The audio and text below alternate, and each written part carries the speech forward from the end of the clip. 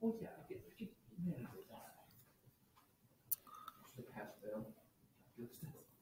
right, here we go. 15 questions on Monday's test. If the population of the world equals P sub t in billions of people, and the population was taken on January 1st of 2020, where t is the number of years, what does P of 1 mean? The first derivative of P of 1 mean? The change of population in the one time period, right? So, if that means a change of population, on January 1st, what year do you think it would be at P sub 1? 2021, January 21st, 2021. What do we know is happening? Oop. I didn't have it scrolled down far enough. What does this mean? On January 21st, January 1st, 2021, what does this mean?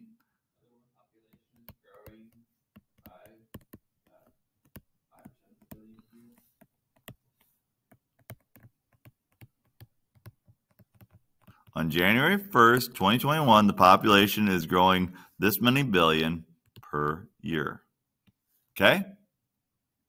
Is that reasonable for you guys to understand? Yeah. Okay, because this is changing. This is 1 year after the original year, and this is how much it is changing. Okay. Candy factory. Okay? It's not the candy factor, it's the candy factory. So, let's say that we know that the first derivative of the candy factory at 3 hours equals 100. Okay? Is 100. So, C sub x shows how many candies are produced each hour. So then C prime of 3 means that they're producing candy at a rate of 100 pieces per hour, 3 hours after it starts. Okay? It's producing 100 pieces per hour, 3 hours after it starts. Okay? Because C sub x is the total number.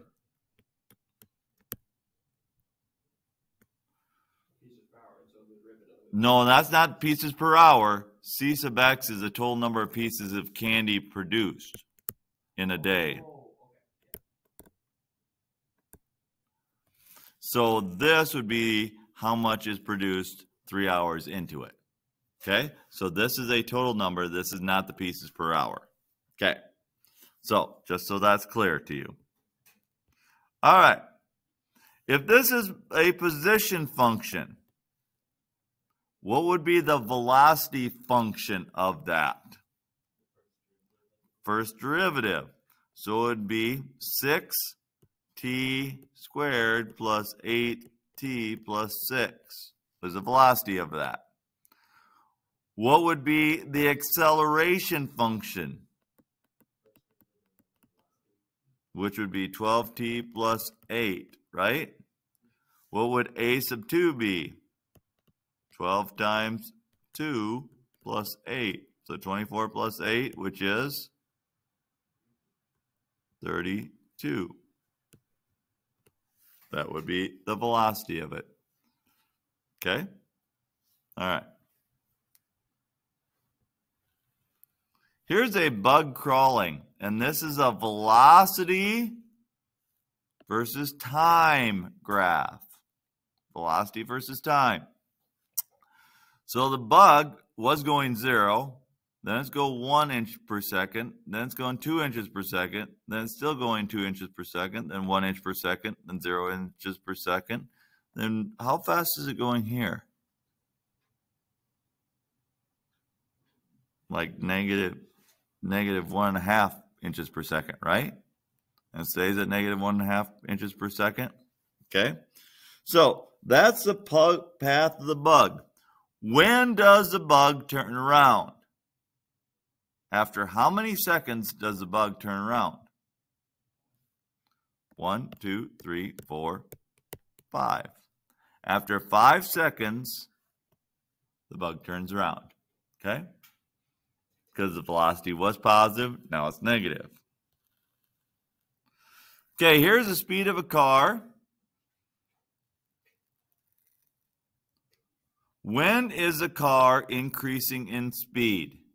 When is a car increasing in speed? Between time equals what and what?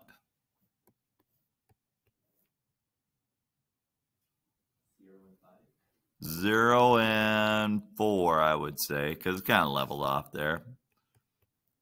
0 and 4. Any other times the time that the car is increasing in speed? 7 to 8.5, right? It's increasing in speed. So between here and here, it's increasing. And here, it's increasing. Okay?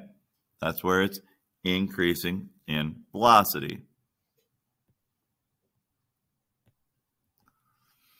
About how fast is that car traveling at hour number 3? So an hour, it takes off at hour 0. After 1 hour, it's traveled 10 miles. After 2 hours, it's traveled 22 miles. After 3 hours, it's traveled 38 miles. After 4 hours, it's traveled 60 miles, and so on. How fast is it traveling at hour number 3? How would we figure this out? 16 miles from 2 to 3 and 22 from 3 to 4, and so come out to 19-ish? Okay, that's pretty good guess.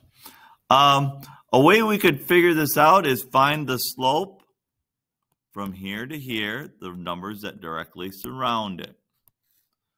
So you'd take 60 minus 22, change in distance over the change in time, 4 minus 2, which would be 38 over 2, which is 19-ish. Yeah, 19-ish. Because we don't know if it's exactly 19. Okay, if xy equals 20 and y equals 5 and d sub y dt equals 10, how would we find dx dt?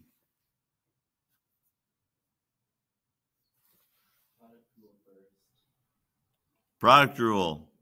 So X dy dt plus y dx dt equals 0. Okay? What's x? Yeah, I set up xy equals 20 again, and just plug in y and then divide into 20. Yep. So if you stick 5 in here, you figure out x equals 4, right? So x is 4, dy dt is 10, y is 5, dx dt is what we're looking for. So 4 times 10 is 40. If we subtract 40 from each side, 5 dx dt equals negative 40 and divide by 5. Dx dt is negative 8. It's decreasing at 8.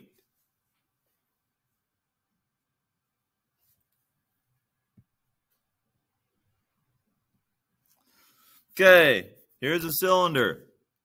What's its change in volume at the exact moment where its radius is 2, its height is 10, and its radius is decreasing at a rate of 0.1 meters per second, and its height is increasing at a rate of 0.4 meters per second? How would we go about this? What is dv dt equal to?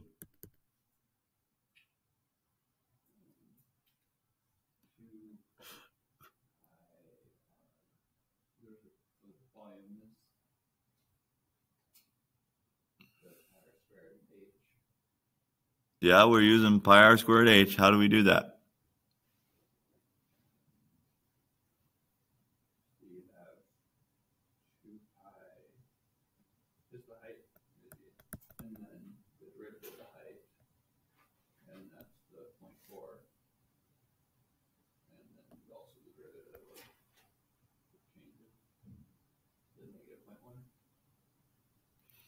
Nah, you're not quite there. Remember product rule. Oh. So let's do product rule in this. Pi r squared times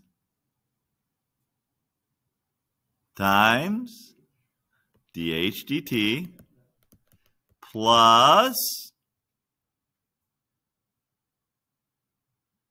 h times 2 pi r dr dt.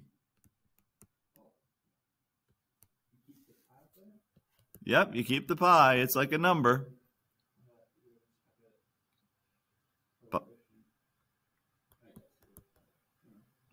So it's pi times 2 squared times 0.4 plus 10 times 2 times pi times 2 times dr dt, which is negative 0.1, because decreasing. So 2 squared is 4. 4 times 0.4 is 1.6. So we have 1.6 pi there. Plus 2 times 2 is 4. 4 times 10 is 40. 40 times 0.1 is 4. So it's negative 4 pi. So its volume is a negative 2.4 pi, which is probably impossible, but, you know, hey. That's what happens when Mr. Bierschbach makes up some random problem. Okay? We good there? Yeah.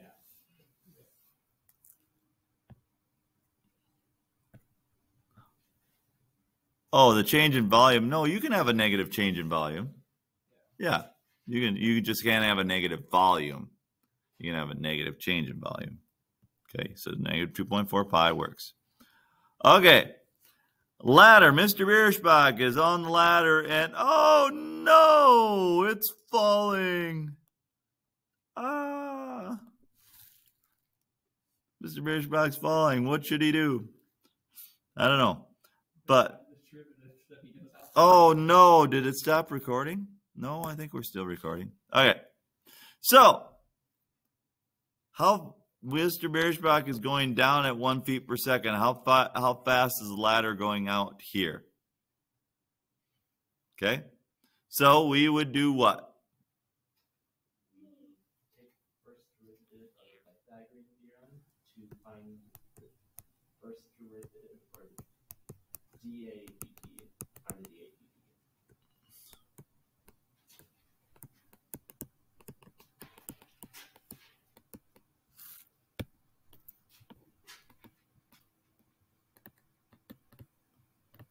All right. So we know C is 13. What's dc dt? How fast is the ladder changing length? It is not, so that is 0. What is the length of A at the bottom? It is 1 minute.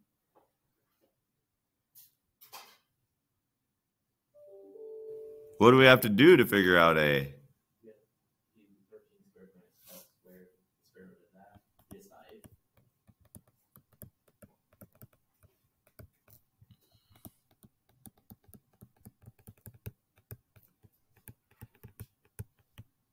So A is 5. dA dt is what we're looking for. B is 12. dB dt is negative 1. So 0 equals 10 dA dt minus 24. So if we add 24 to each side, so dA dt equals 2.4.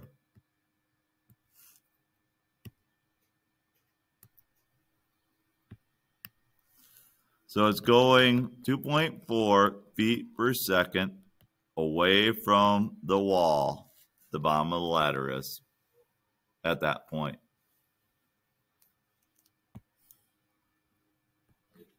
All right. So if we know f of 5 equals 10 and f of the first derivative of 5, f of the function at 5 is 3, what's an estimate for f of 4.9?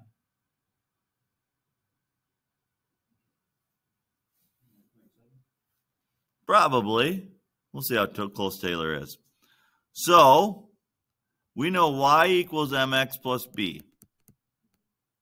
So 10 is equal to m is 3, because that's our slope, times 5 plus b.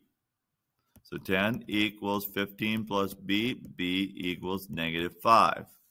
So our function is f of x equals 3x minus 5. So if we put in 4.9 here, 3 times 4.9 minus 5 is 14.7, right? Minus 5, which is 9.7.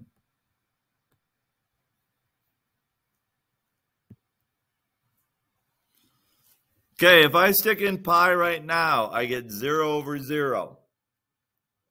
Because the sine of pi is 0. 2 times 0 is 0. Pi over pi, pi minus pi is 0. So it's 0 over 0.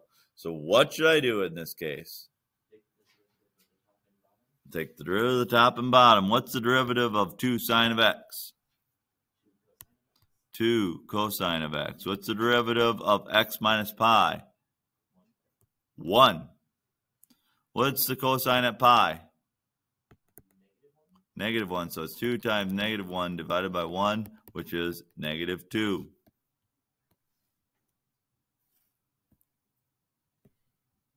The limit as x approaches 0 here. I get e to the 0 is 1. 1 minus 1 is 0. Over 2 times 0 is 0. 0 over 0 is? Can't figure it out. So we have to take the first derivative. What's the first derivative of e to the x minus 1? E to the x. What's the first derivative of 2x? 2. So we get e to the 0, which is 1 over 2. 1/2. As we go towards infinity, we get infinity over infinity. So what should we do? 2x over e to the x. If I stick in infinity, I get infinity over infinity. So what should I do? Take the derivative again. It's 2 over e to the x. So it's 2 over infinity. Any number over infinity equals 0. And there we are. That is your test review for your test, AP Classroom test on